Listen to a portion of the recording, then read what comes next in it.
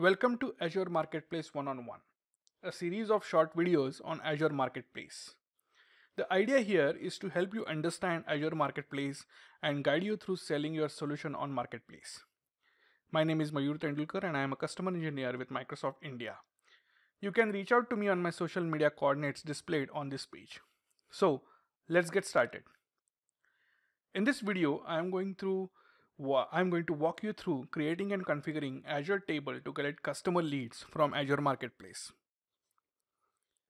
When we are on this offer setup page, we can provide the areas, we can provide some setup details. For example, if I want to host Microsoft, if I want to allow Microsoft to host all the transactions on my behalf, or I want to, make the offer contact me offer.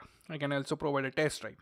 The most important part over here is when we are providing this or we are setting up this offer, we need to provide a connection to a CRM system so that we can collect the customer leads.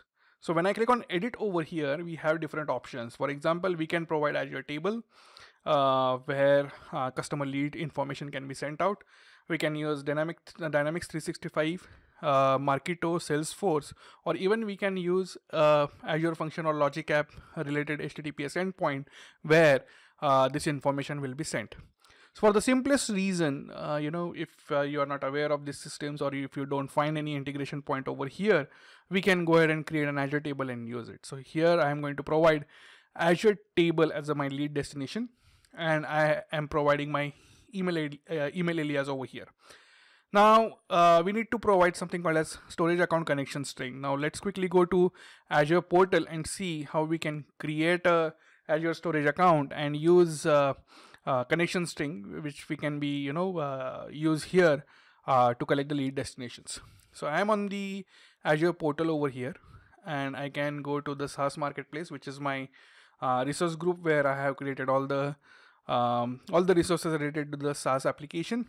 And let me say I want to add storage. So we have this option of storage account. So let's create the storage account over here. So I'm using the same resource group. Let me give it a name as Maakte SaaS, something that sort of. The location is, let's say,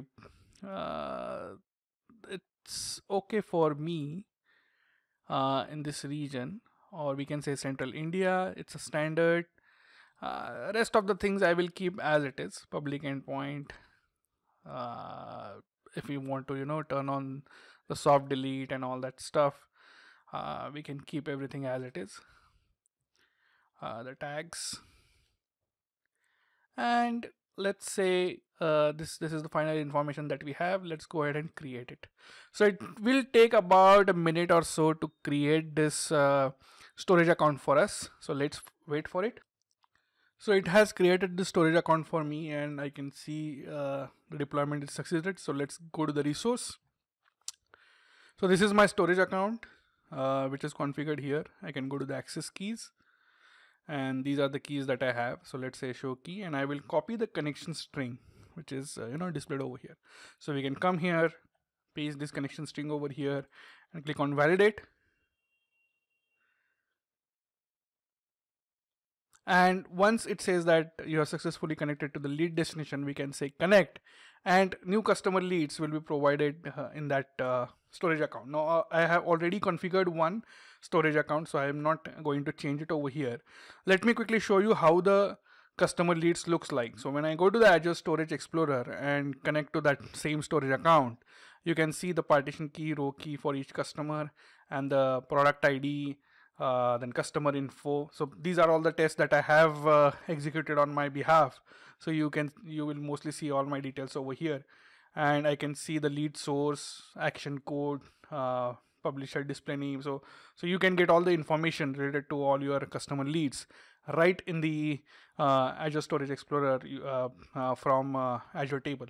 Now if you want to process this further, you can create a logic app which can automatically send you an email whenever there is a new customer lead in the Azure table, and you can immediately start taking the actions.